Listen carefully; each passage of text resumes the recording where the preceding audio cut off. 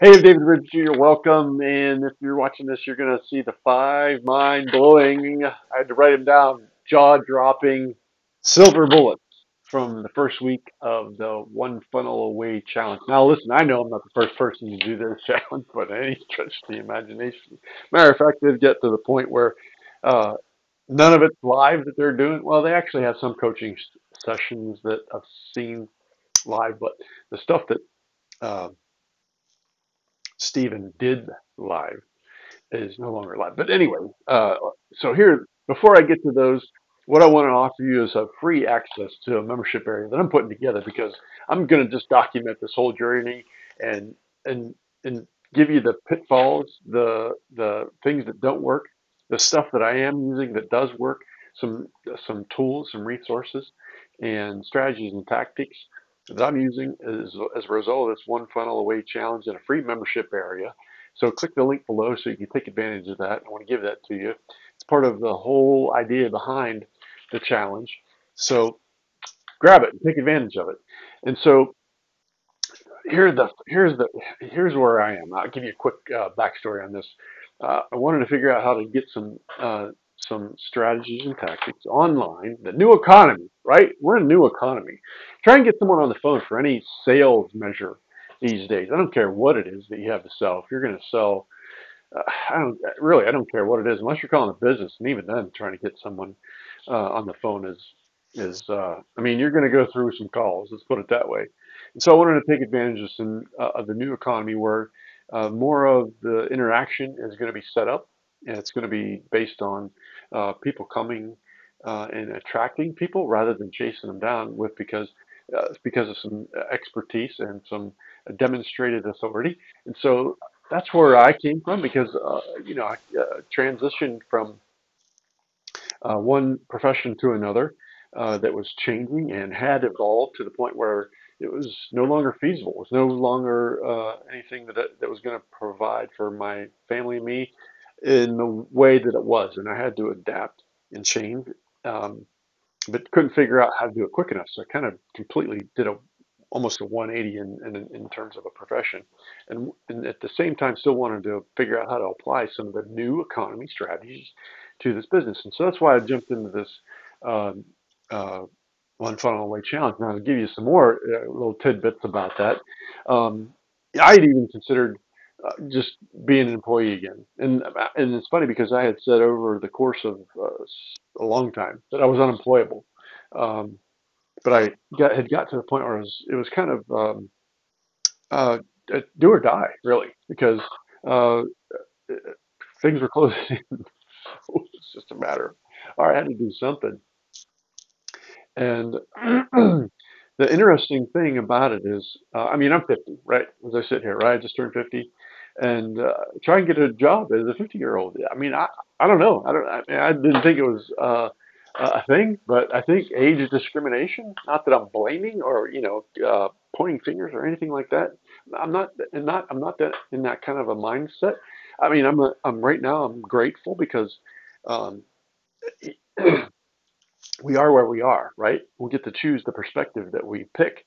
But in wanting some jobs, um, I, I don't know. I think some less seasoned people may have been picked in some of the spots that I was applying for. Which again, it's a good thing. But I mean, here I am, 50 years old, looking for a job, and after having had a business that was good, and you just start to have some doubts.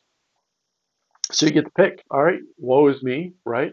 Or develop some resiliency, some character, resolve, and determination to make things work. So that's the picture. Jumping into this One Funnel Away challenge, and some of the things that I came away from came away with in the first week. I just jotted them down just so that have something to references in terms of the belief that that it will work. I've seen some of the content that has me to the point where, all right, maybe it won't work because I've tried a lot of different things in the past, but I'm gonna give it a shot. because it's different in the way that some of the other strategies and tactics I've tried in the past because there's a constraint. And what I've learned over the years is that without a constraint, uh, a deadline, things are just going to get put off. And that's the unique thing about the challenge is it's 30 days. Uh, they say the content will go away. Maybe it does, maybe it doesn't. I don't know. Regardless, uh, it's kind of like it's under the gun. You put the pressure on yourself and you take advantage of the time frame and the deadline and the pressure, the results that you need to get things accomplished in that 30 days, and things change. That's one of the things. It gives you the resolve and the determination. There's no outs. There's no excuses. So you can, if you choose, maybe just re-enroll in another 30 days and take advantage of it, which is entirely a possibility. But once you're in the 30 days, you're wasting time if you don't take advantage of that constraint and uh, utilize that. So, kind of like that's one of the biggest ones is in terms of one of the biggest takeaways from it. The other one is not to get uh, uh, discouraged by undesired results, failure. Right? Embrace undesired results because they're the path to success. That's another takeaway. The third one, which is really cool, because I'm one of the guys that it's like I don't know what it is. You think you can be Superman and do everything in certain situations, right? There are cases where, I mean, I know I can't do everything. You can't be in two places at once. But one of the main modules of the first week was who, not the how, right? Figure out who can help you do what needs done so that you can leverage your time and do the things that you are really good at. So who, not the how. That was the third big takeaway. Yeah, now another cool thing about it is that it demonstrated to me that there are some basic frameworks that work flat out, period. No questions about it. They work if you put them to work. And it's just a matter of you putting your spin, your creativity on and into the framework. For example, Snapchat, Instagram, Facebook, Twitter, they all have a framework, right? They're all, Twitter, what is it, 260 characters? Instagram, just put up a photo and you get to put your comments and hashtags. Facebook, you've got your profile photo, who you are, and your timeline. What was the other one? Whatever. I mean, they all, and ClickFunnels, for that matter, have a framework. So it has that in common with the social media platforms in that you can take and build funnels and drive the traffic through the funnels.